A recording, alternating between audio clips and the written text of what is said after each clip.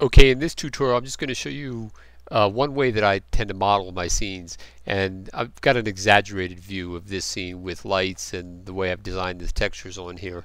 But years ago you had to use texture maps to make your scene look like anything realistic because the computers were so slow that you had to have a nice image on top of your surface to have it look like anything.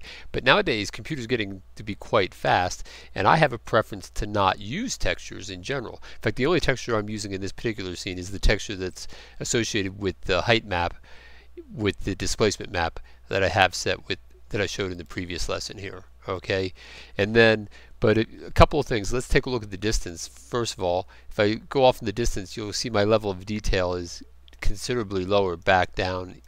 I mean back out. I'll show you from out here. You can see out here there's not much to this scene, so this kind of looks pretty flat, and you might think, oh, the way you enhance it is to put an image on top of it. And if you're using really high resolution textures, that can really help. I tend not to like texture maps near as much as I like to just model the scene. So what I had done in here, if you look from above, I had taken one little circular area within here and I subdivided it further than this outside edge, and I added some fractal noise to this area to bring it to life. That way, because if I'm up close within the scene, I don't need the rest of this to be in fine detail.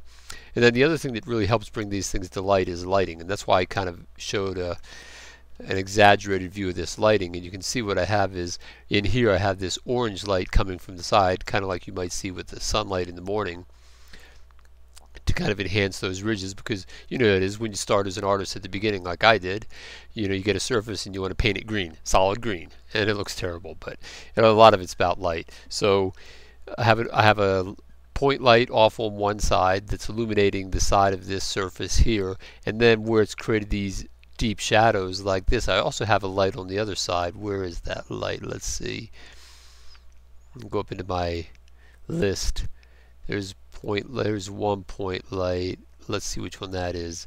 That's the orange light you can see right there. And then the other point light is this right here, and that's my shadow color light. So shadows, even though you can't really tell in here, but there is actually this color is illuminating this. Well, you could tell if I actually crank up the intensity a little bit. You'll see like this, and you'll see that.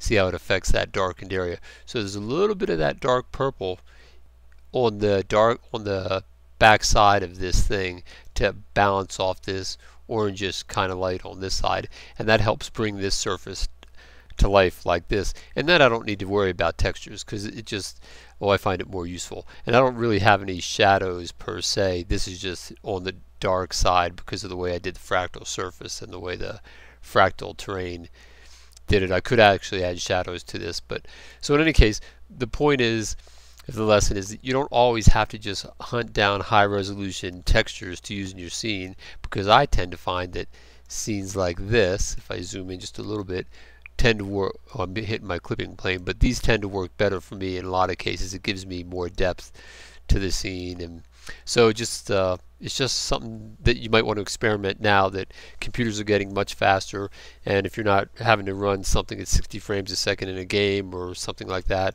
sometimes just all this extra detail looks a lot nicer than a regular texture map, at least for me. Maybe for you, maybe not. Okay, well that's it for this, and I'll see you in the next video.